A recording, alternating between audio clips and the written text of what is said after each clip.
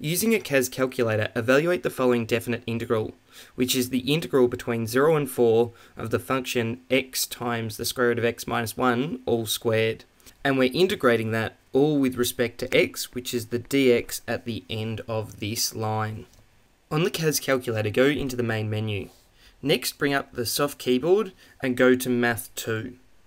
Under Math 2, there's this symbol, which is the integral symbol.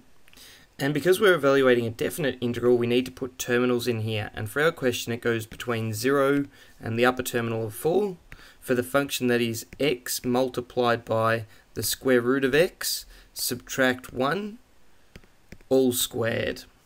And we want to integrate that with respect to x, so we need dx on the end of this input.